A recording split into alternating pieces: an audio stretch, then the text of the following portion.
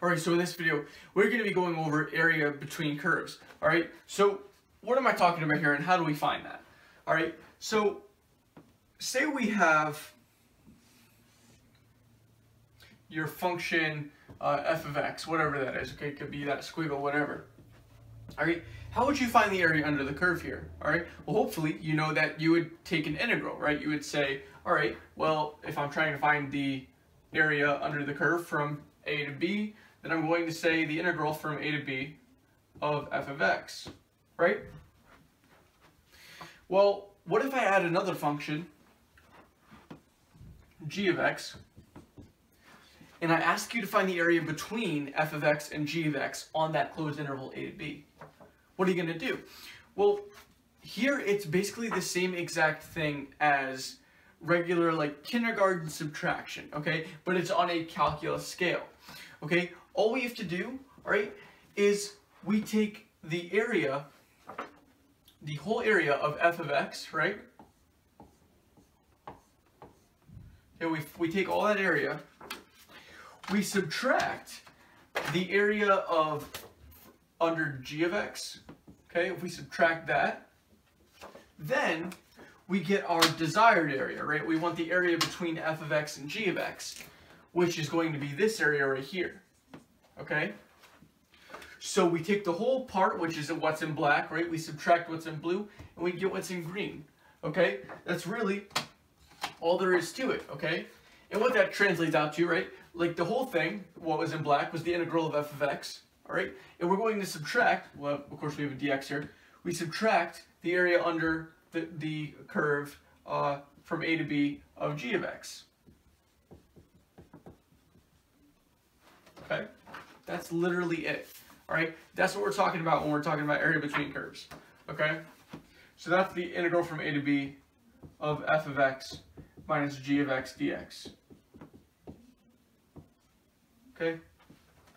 You take your top function, you subtract your bottom function, and you get your area between the curves. Alright? That's all there is to it. So let's do an example.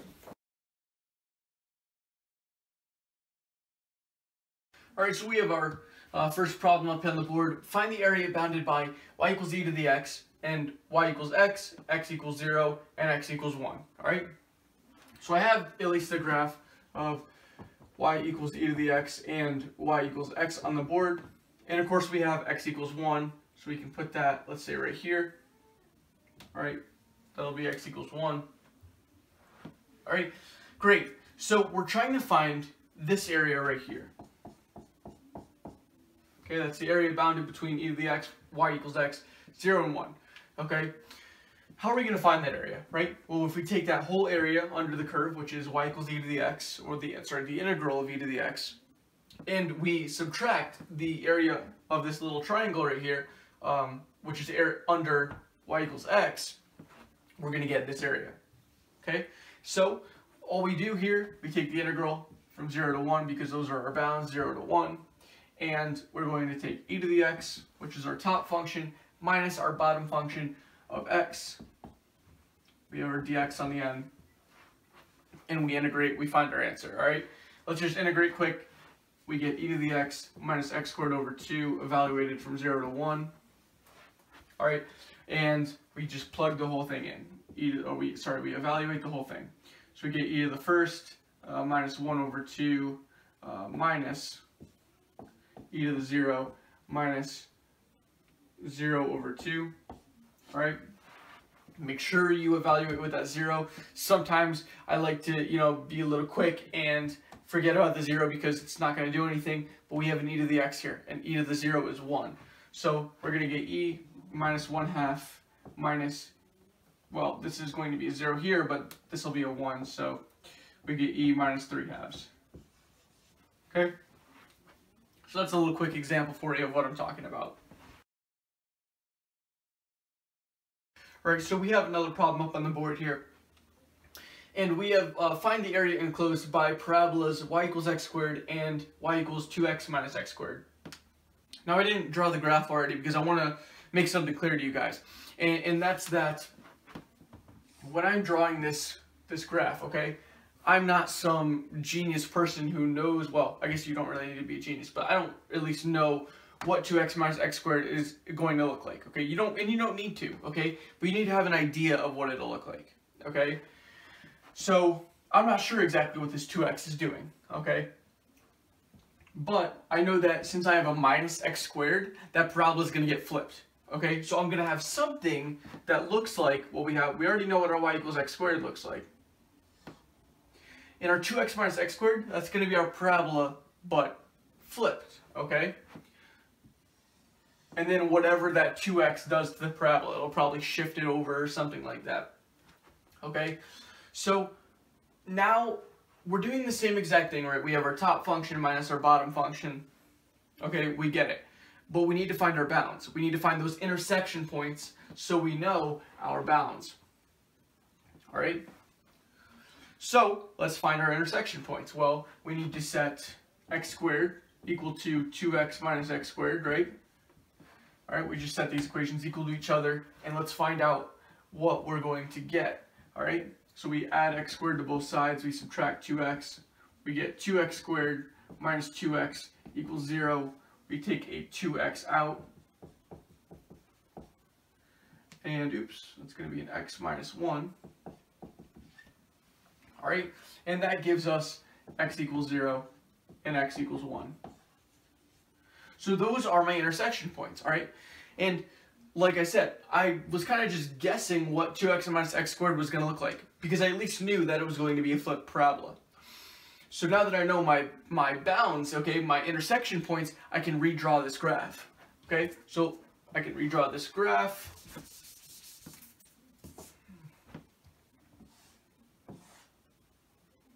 We know our y equals x squared looks like this, but we know our 2x minus x squared is going to look something like this. All right? And now we're finding this area.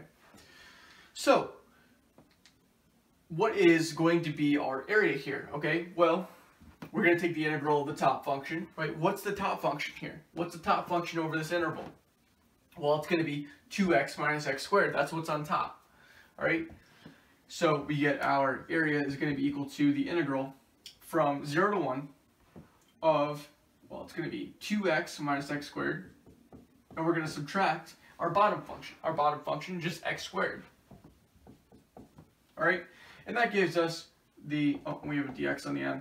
Our area is going to be equal to the integral from 0 to 1 of 2x minus 2x squared dx. We integrate here, we get our answer. We integrate, we evaluate, we get our answer. Area is going to be equal to x squared minus 2/3 x cubed, evaluated from 0 to 1. All right, and now we just stick in, we do our evaluation, we get our answer. So when we evaluate this integral, we're going to get 1 minus 2/3, which is going to equal 1/3. All right. And that's our area for this, all right? That's what the area under the curve is. So, really, this is not a super hard problem, right? This is kind of like the basic stuff of what you're going to end up getting, all right?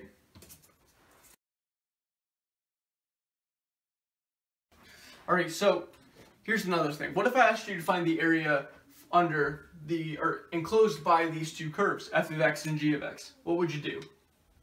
All right, well here, you just got to understand that your top function is switching to become your bottom function, okay, at certain points. So you have to integrate this separately to where, okay, so for instance, if we were just asking about this first area here, okay, or we'll call this area 1. Well, area 1 is going to be the integral from a to b of f of x minus g of x dx. Okay? We know that, right? That's what we've been working on. But what about area 2? Well, in that case, g of x becomes our top function. So a2 is going to be equal to the integral from b to c of, now this is g of x on top, so g of x minus f of x dx. Okay? And then, what about area 3? Well, now f of x is back on top, and our area is just going to be the same as with a1, but from different bounds. Those are going to be from c to d of f of x minus g of x dx. All right, so then the final area, okay, so the whole area of the whole thing is just everything added up, right? So we have our area is going to be equal, so we can label that area total is equal to the integral from a to b of f of x minus g of x dx plus the area from b to c of g of x minus f of x dx plus the integral from c to d of f of x minus g of x dx. All right, that's your whole area. So just know that when your top function switches and becomes your bottom function, you need to separate the integrals. Okay, that's basically what I'm trying to get at here. All right, so the last example that I want to show you is going to be when your lines don't have a top function and a bottom function with respect to x. Okay, if I want to find the area here, notice that I have x equals g of y and x equals f of y, right? These are in terms of y, not in terms of x, and so are my bounds, okay? So what becomes my top function and what becomes my bottom function here? Well, now instead of talking about distance with respect to the x-axis, we're going to talk about distance with respect to the y-axis, okay? So instead of talking about that distance, the vertical distance, we're talking about horizontal distance. So for instance, this is what I'm talking about. We're talking about that horizontal distance, the distance from our function to the y-axis. And if you look at it that way, our graph that is going to be our top function is going to be f of y. So what we're going to do here, we just do the integral from c to d of our top function, which is going to be f of y, minus our bottom function, which is g of y. All right? And then we have our dy on the end.